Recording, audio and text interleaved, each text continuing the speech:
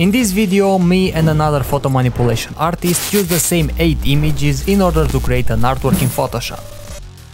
We both had to select 4 images and then combine them all however we think is better for our final composition. At the end there will also be my own opinion on both images, so make sure to stay around for that. Now let's see the rules for this challenge, which are very simple. We have to create a space theme composition only using the assets shown earlier. We have to use every single image provided, no matter how it has to be there. If needed, we can add our own overlays such as particles, dust and textures. And finally, the artwork must be on a 4:5 ratio with whatever resolution we want. All of this being said, let's jump into Photoshop and start this challenge.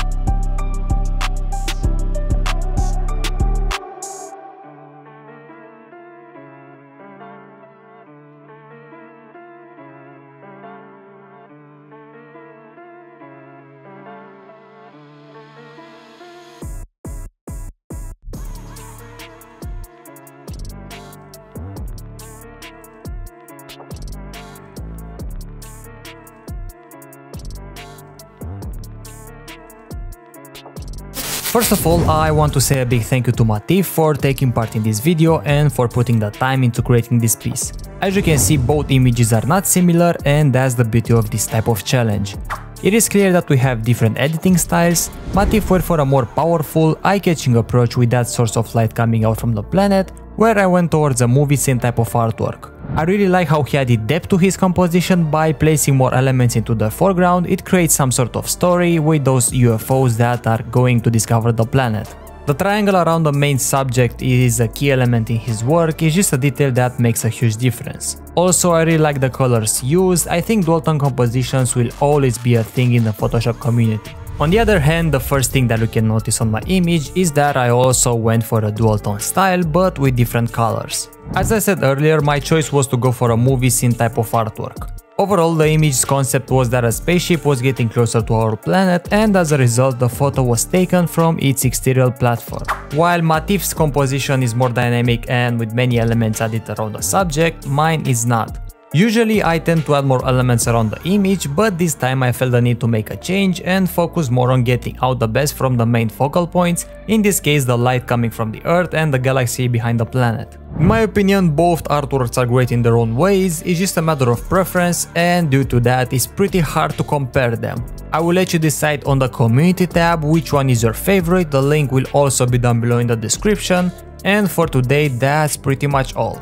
Again, thanks to Matif for being part of this challenge, and if you guys want to see more like this, hit the like button, subscribe and turn on the notifications so you don't miss any future upload. Let me know down below in the comments your opinion, and I will see you in my next video.